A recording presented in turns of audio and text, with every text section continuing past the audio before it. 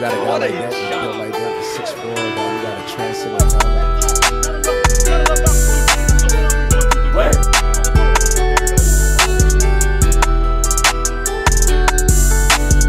They got Jordan Davis last season. They bring Fletcher Cox back to the business. So I'm sitting there like, we need to put something to What's going on? Welcome back, everybody. We received some good news today. The holdout with Zack Martin seems to officially be over.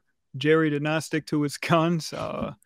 We all knew that this deal would work out with Zack Martin. He gets an extension of 2 years worth $36 million-ish. That's an $8.5 million raise, and that puts him right up top with the other guards like he wanted to be, man. This was an important step headed into this season. Talk to me a bit about how you're feeling. Yeah, he deserved it, man. I mean, we all know Zach is the dude. He's the leader on the offensive line. But, you know what I mean, outside of Dak, that's our captain, man. You know what I mean? That's our guy. So I think the Cowboy community, everybody in general, I think we all happy to get Zach back. We've seen how shaky it was against the offensive line. I mean, you know what I mean, amongst the offensive line and even throughout practices. And you watch the game, I don't think, you know what I mean, the offensive line for the most part was a strong suit once you looked at our depth. And I mean, it's crazy because I don't think a lot of teams have good offensive line depth around the NFL, period. But, you know what I mean, you got to have a guy like that to get the looks you need. I don't think our guards and, you know what I mean, the backups that we have is enough. We still may got to go out and get a guy. But if we're just talking about Zach in general, hey, we may have folded. You know what I mean? Yeah. It just seems like that's the Cowboys thing, man. You say something, you put it out there, and after a while, Jerry caves. I don't think, for the most part, anybody hasn't got that done except for maybe a Randy Gregory, and just maybe he probably would have got that deal done if he had just kind of, you know what I mean, signed a contract when it was time. Weren't we like this close with Randy, though? Yeah. So, I mean, he almost got what he wanted to. So, that's a bullet there, though. Yeah, Jerry's like that parent where they say no a bunch of times, but you do end up going to Chuck E. Cheese after all. Yeah. I'm glad, though, man. Nah, man, it's good to have Zach back. In other news, we did just receive word that Zeke has officially signed with the New England Patriots. I think you said it's a 1-year, $6 million deal. And that kind of hurts. That kind of hurts, man. We all kind of were like, F Zeke, we're over it. But I think in the back of our minds, we all were kind of like, come on, let's get Zeke back in here. Yeah, we all love Zeke. And it's like, you kind of knew he was gone, but it was still that possibility that, hey, look, maybe, just maybe he might return. For a lot of people, the ship is sailed. And, I mean, officially it has sailed, man. So, you know, we got to kind of deal. We got in house, and we've seen some good things this weekend. Deuce Vaughn, look, he showed up. We like what we've seen from Deuce. They use him in a variety of ways. I thought that was good to see, man. Hopefully he builds on that. I think he will. I ain't even gonna say hopefully. I think you know what I mean, he's gonna be a player. Rico Dowdle showed up. You know what I mean? He looked explosive right away. He had some juice to him. Obviously he had the fumble that took away a great play, but nevertheless, you know what I mean, he looked good. I think Malik Davis, I don't think he did anything to kind of secure that number 2 spot. So I think he kind of lost the lead there. And maybe him and Deuce for the number 3 spot might be a battle. I'm not even saying Rico gonna get the 2, but I think those two showed a little bit more this weekend. So the running back room still got some questions. Yeah, absolutely. I think this coaching staff secretly hates Malik Davis too, bro. You know, the reports came out that he wasn't really practicing, but I get it from his point of view, man. He knows he was better than what Zeke was doing, and he couldn't get the playing time. So did he throw a fit last season? A little bit, but nah, man, Deuce. I had a lot of questions about Deuce, bro. Like those training camp runs, I'm like, okay, that's cool. But when you're that small, not getting tackled, let's see what it looks like when the pads come on for real. And he balled out. Yeah. So that's exciting, man. And he showed he could catch the ball at the backfield right away. Right. You know what I mean? They look for him often. He looked like, obviously we knew he would be a mismatch against linebackers. So, I mean, it was tight to see them go out there and actually do that, like try to see him in those type of situations. And then, you know, in between the tackles, like, you know, I mean, he was making guys miss, but it wasn't like he was just on the outside just making it happen. He was kind of in between the tackles, making guys miss. And that's a skill set that don't everybody have. You know what I mean? So, Deuce, hey, keep it going. Rico, up. Malik, we got to see something from you, bro. Hunter Lubick, he came in at the end. He had a solid run, a couple solid runs, whatever. He's still going to show a little bit more. I think maybe as we get to the next preseason games, he'll get a little bit more opportunity as we get deeper into this thing. But outside of that, man, the wide receiver room, man, it was good to see Tolbert show out. You know what I mean? Tolbert, he came out, and everything that we've been seeing all preseason, preseason, offseason long, man, he showed up. The route running is crisp, and he showed he could be a guy that can rely on, man. So keep it up, Tolbert. Jalen Brooks, for some reason, he didn't show up. It wasn't a connection there with Greer like we thought it would be. He'll have to build on it. But like we always said, man, when the lights come on, who can show up? You know what I mean? And some of these guys look good in practice, they don't show up in the games. And some of these guys that do look good in practice, you know what I mean, vice versa. Right. No, I think this definitely puts Simi on the outside looking in as we head into preseason week 2. Will he end up on the practice squad? More than likely. Jake Ferguson, man. Jake Ferguson is balling out, man. You know, he has that Kelsey stamp of approval, and he flashes when he's out there. Yeah. And that's what I like about it. Like we all talked about Jeremy Stevens Jr. And would he show up? You know what I mean? He showed up, but he did it against third team, and take nothing away from that. You know what I mean? The thing is, you know what I'm saying, if you're out there, make your plays, I don't care who you do it against. But Jake, being that he was going against their first team and he made the plays he played, look, I seen what I need to see from him, man. That's tight end one. I don't see nobody taking that from him this year. You know what I mean? He's that dude. Stamp.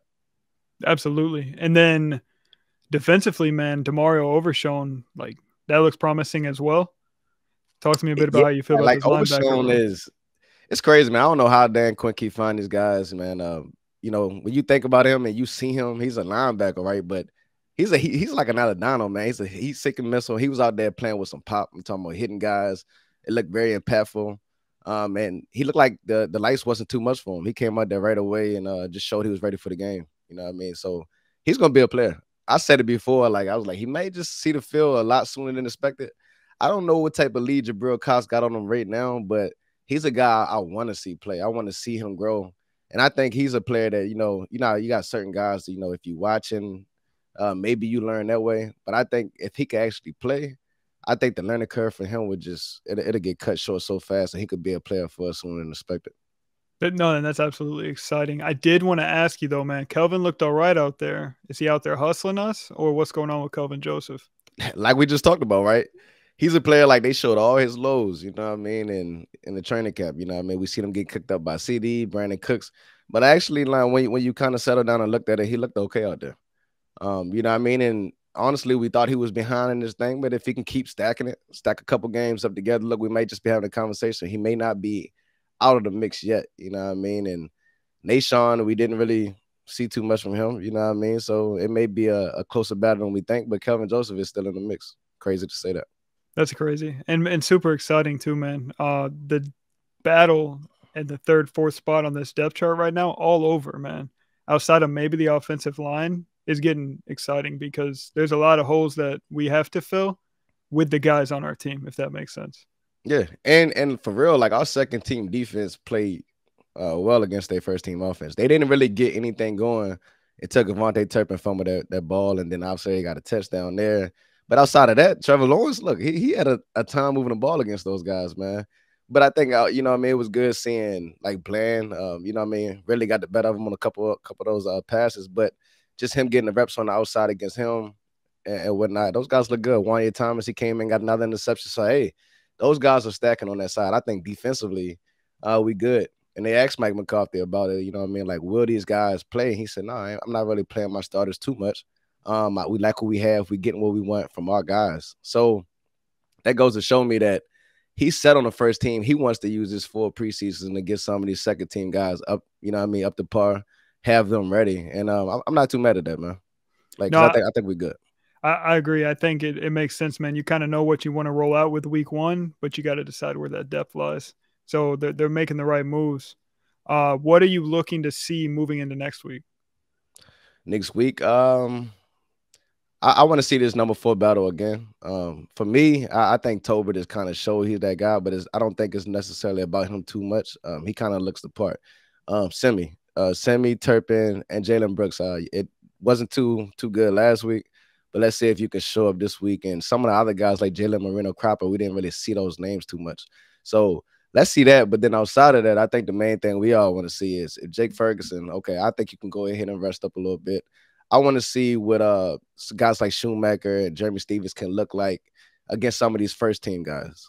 Like, scratch the third team. Let's see them get in there, get some reps against some better competition to see if they can still make some plays.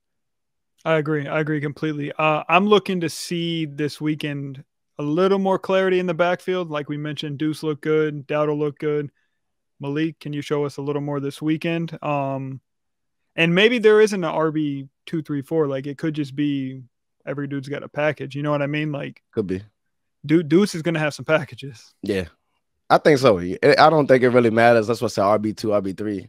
I think he has a. I think he is the change of pace back. You know what I mean? I think Dowdle would just be a guy that we can lean on within those drives when Pollard need rest. But for the most part, I think Dowdle will be a dude that we're going to employ. Malik Davis, I hope he shows something this week. I mean, we all know he got talent. You know what I mean? I think he's more than just the average back.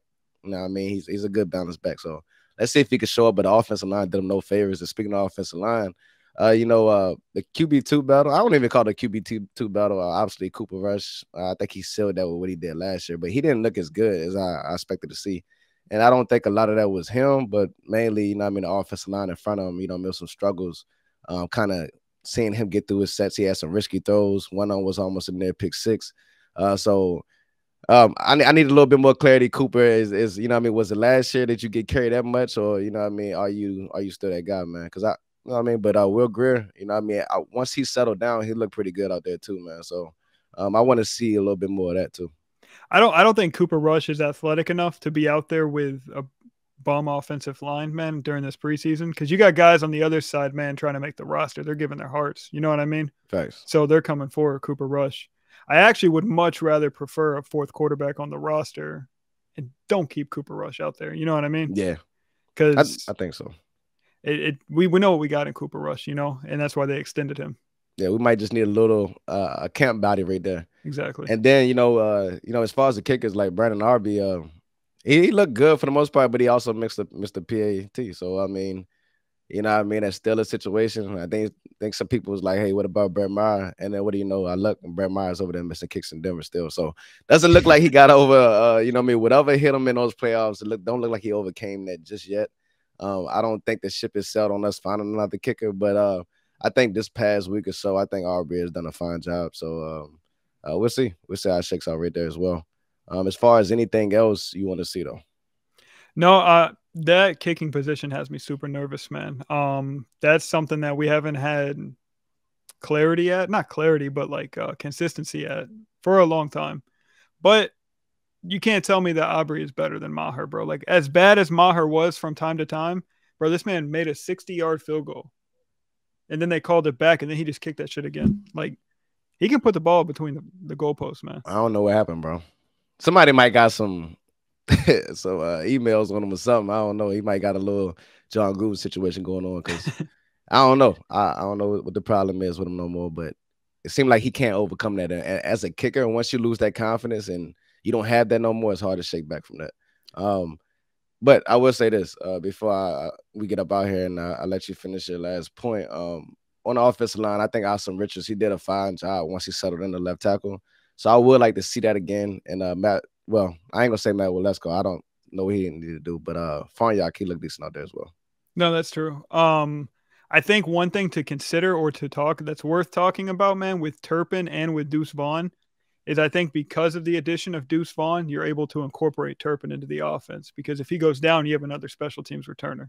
You know what I mean? So, whereas last year it was like you got to preserve that guy for special teams because who else was you going to put Trayvon Diggs back there again? Please don't. You know what I mean? Right. So I think not that there's a competition on special teams, but we do have two bodies that can return kicks. Yeah. Turpin, it was weird seeing him fumble the ball or whatnot. But I think I'm willing to bet the next chance he gets the opportunity to catch that ball, I think he's gonna take one to the house. He just gotta, you know what I mean? He had to get that out of his system. And I'm glad you got out your system now before you hit the season.